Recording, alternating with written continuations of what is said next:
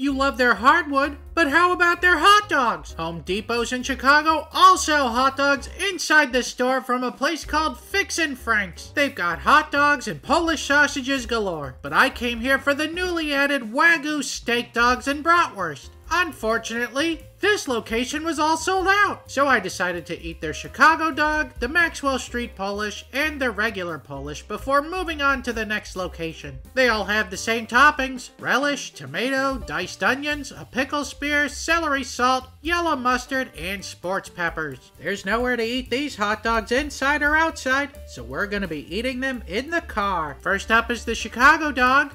It's closer in line to something that you would make at home. Oh, I got mustard on my seat. I'll give the hot dog an 8 out of 5. Now the Polish. And that's it. It pretty much tastes like the hot dog as well. It's a little bit spicier. It doesn't taste like gourmet or restaurant quality hot dogs. They taste like pretty solid homemade hot dogs. You know, they're pretty much indistinguishable. This is the Polish, this is the hot dog. I'm gonna have to give that Polish a 7 out of 5. Now we got the Maxwell Street Polish, which is what I'm excited about.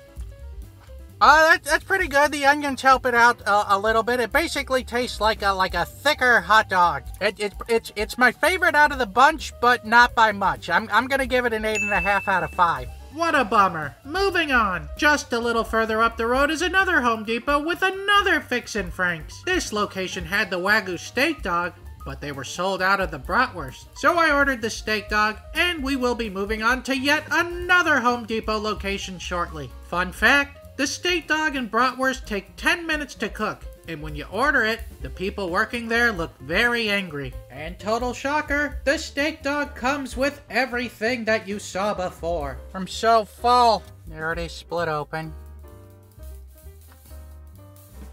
It tastes like a burnt hot dog. I don't even think I can finish that. I'll give the Wagyu steak hot dog like a 6.5 out of 5. Things aren't looking good. I'm heading to one more Home Depot, and if they don't have this Wagyu Bratwurst, I'm calling it quits. Luckily for me, this third Home Depot had the Bratwurst. They gave me the same warning about a 10-minute wait time and shot me a dirty look. But after 10 minutes, I had my Wagyu hot dog and feeling very full and full of poop. But let's give the old gal a shot, shall we? It doesn't taste like a brat at all. It just tastes like,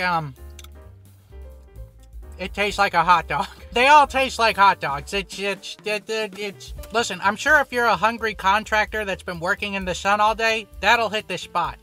But for everyone else, they're just average hot dogs. I'll give the Wagyu Bratwurst a 7.5 out of 5, and I leave pretty disappointed. Well, that's it. For a lot of hype on the internet and YouTube comments, Home Depot hot dogs just don't deliver on taste like the ones sold in restaurants. See you next time on the quest, the Sausage Quest.